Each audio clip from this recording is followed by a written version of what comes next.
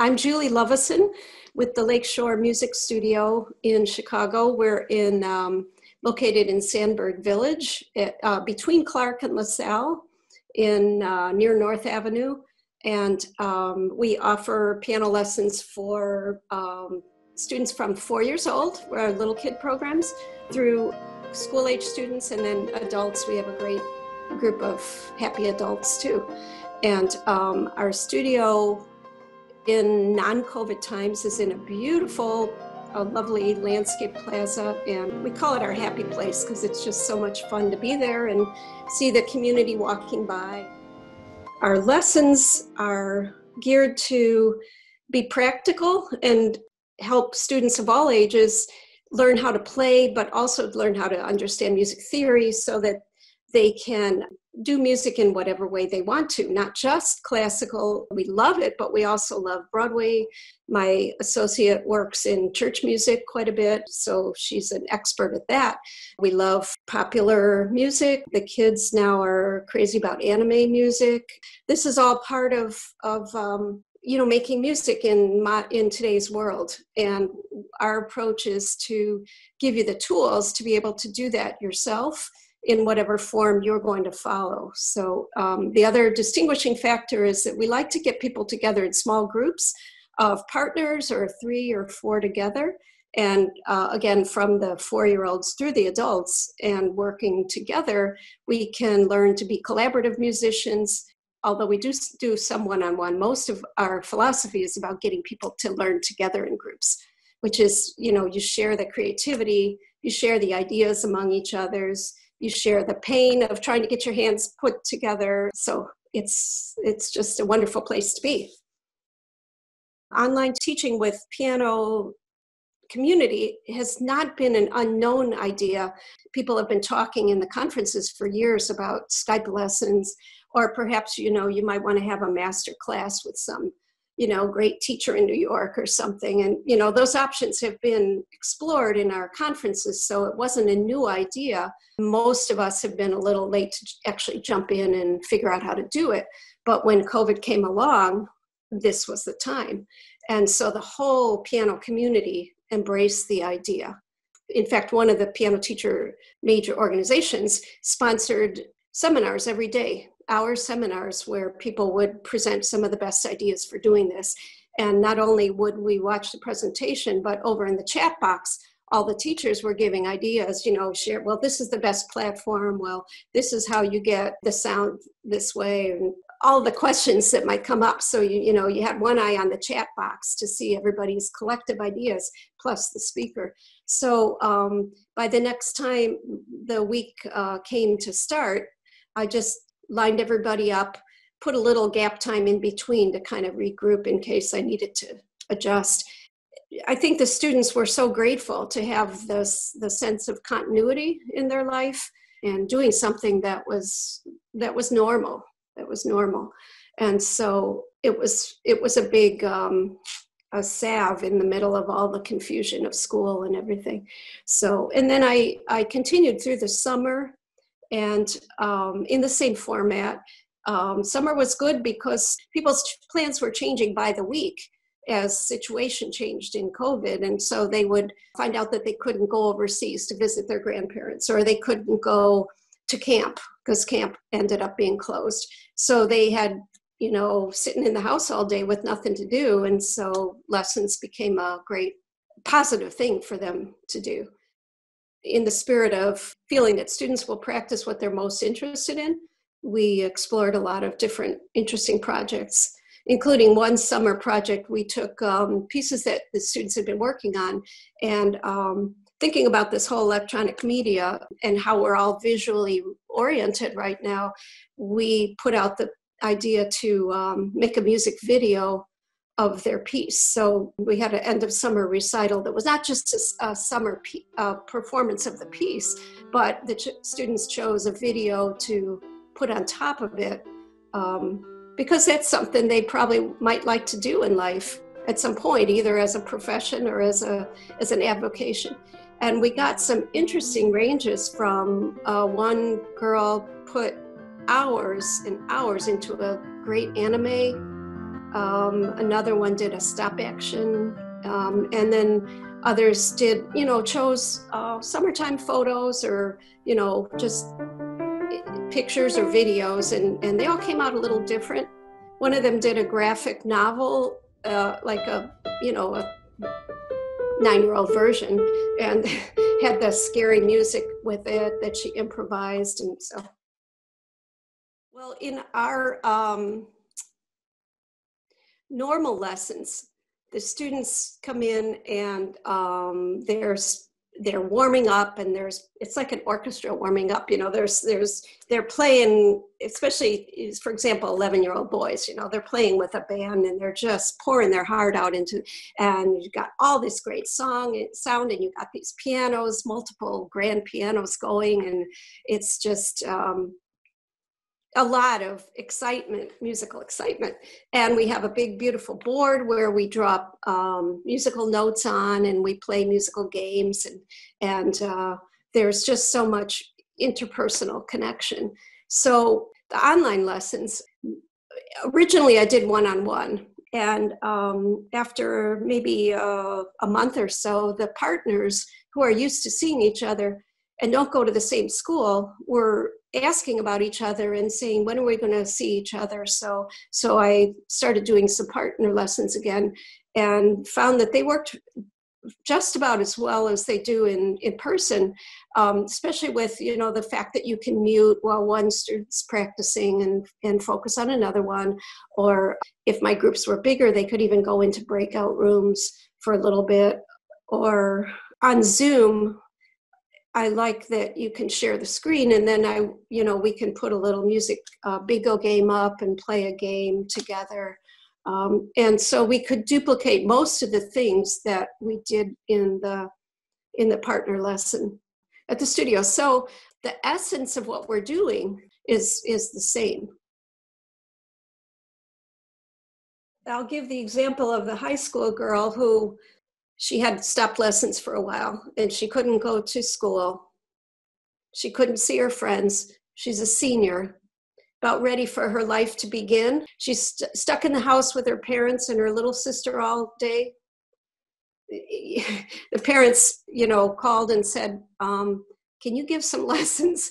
I think it would improve the mood in our house a little bit. So it immediately cleared the air as something to do something that was such a release of emotional, a release and a way of focusing. And, that's one example. The other is, I think, just the continuity of being the familiar face. And in the case of in fall, we continued on the online lessons format, thinking that the schools, we didn't know, they were still trying to figure out their scheduling, and at any day, the parents might get a notice, well, next week we're doing half-day school, in-person, half-day not. Their schedules were always changing. So we thought, well, we'll be the constant variable, constant. At the same time, I have tried to be flexible, more flexible than I do in my usual lessons, in terms of if we need a temporary schedule, because, things come up, and I'm trying to be the person that's not the trouble, but more of an enhancer in people's lives. In terms of some new students, some adults have found that they have time in their lives now that they always wanted to play, and they're home. This is their chance to do it. And so I've had some wonderful new students that are really enjoying, and it makes me so happy to see them say something like, wow, that was fun. Or I can tell when they're playing really happily, the joy is just coming out of them. And so it's a big deal. It's a big deal having arts in our lives.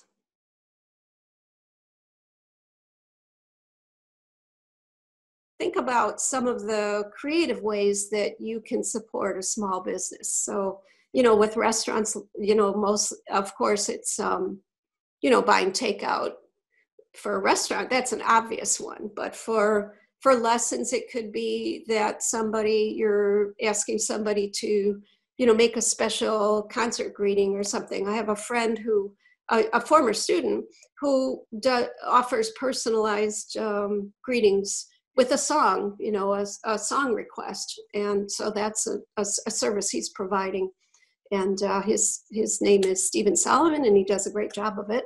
But that kind of thing, for an artist, you can maybe commission something special for a friend, or for musicians, certainly, I think the idea of just a few trial lessons is a nice gift. You're still the same person doing the things you do in the same way. And you just have to find a technological way to make it happen. Many of my lessons are simply done just with FaceTime, just with a phone. You can use an iPad or a computer. You can get it things more robust in terms of how you do it, and you can have several different angles. I do a lot of my lessons with just face-to-face like this, because with my ear I can hear what notes are right and what notes are wrong, and whether somebody's doing the right fingering by how smooth their notes are coming out. So when I need to get a camera angle, I can just ask for a side view. But I like this face-to-face connection. I remember the first time I had a lesson with a student who's kind of shy, and I looked at her eyes and I noticed, oh my gosh, her eyes are green and they're just beautiful. And I hadn't not really looked into her face, because she's kind of shy and reserved, and most of the time she's down like this. And so I think that's part of my personality that I've responded to. But what I was getting at is, also in Zoom, one of the nice things is you can go in on several different accounts.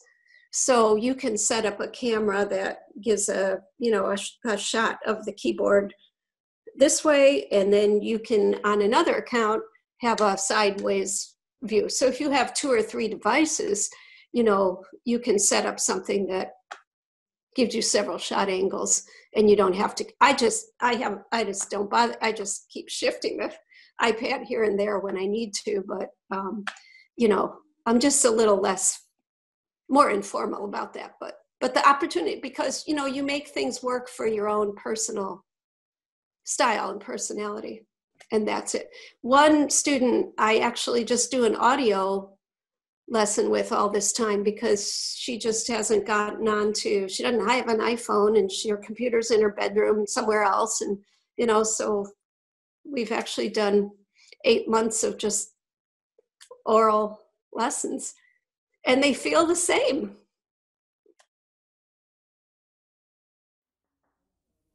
It's been in my soul since before I was born. My parents both were musicians.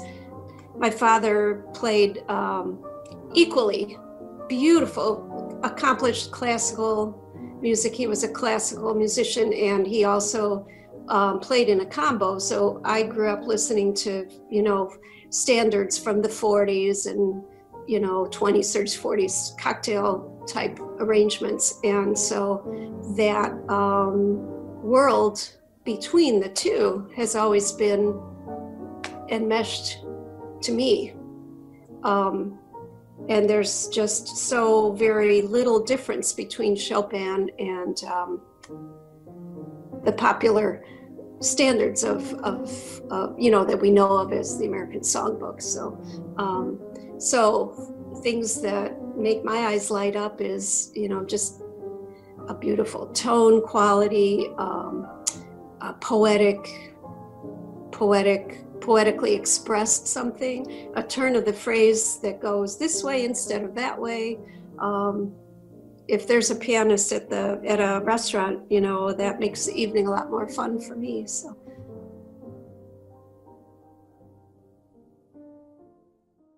First of all, I don't want to forget saying how much I really am indebted to my students for, you know, continuing with me, because all of this happiness that I'm expressing is based on the fact that they, you know, have bought into this program as well.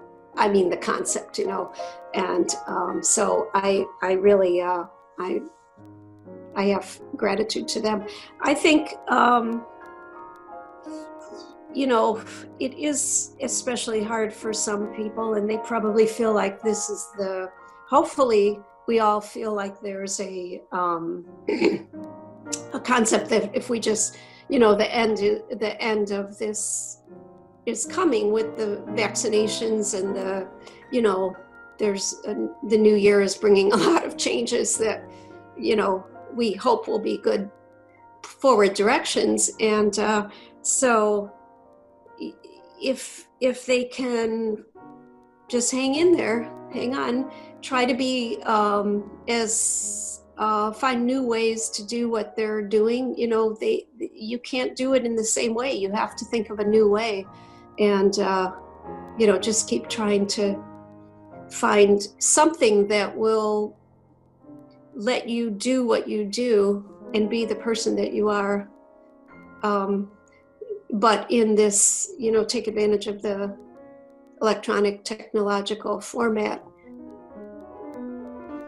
Hang in there and, you know, keep doing what you love to do and find other people that love to do it.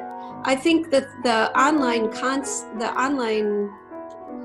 world that we've been put into has been full of so many things that we've given up, but so many more things that we've added in our lives. And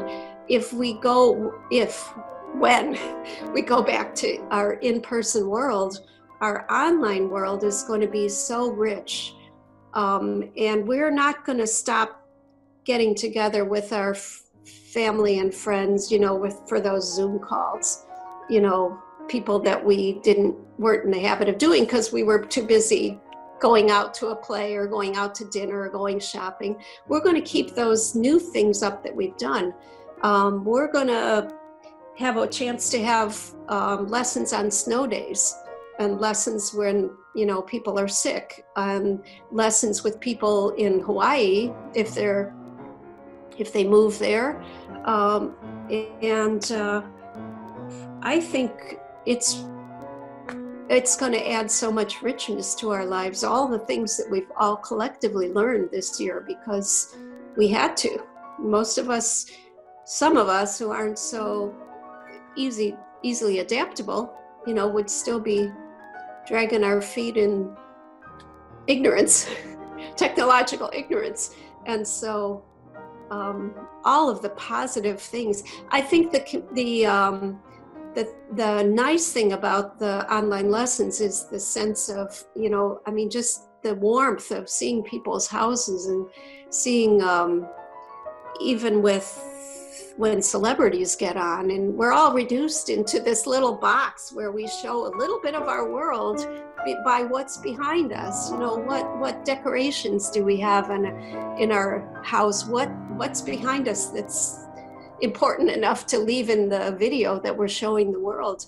And we see celebrities out there they're just folks, you know, they're folks sitting in their living room trying to have dinner and interact with people and do things that they like to do and be with their family. And so the whole concept of becoming human again, stepping away from the busy world and all the distractions of what's out there and where you have to go and where you have to go, you know, it's been a very good thing for humanity. So let's keep all those positive things when we're back out there in the world, and hang in there.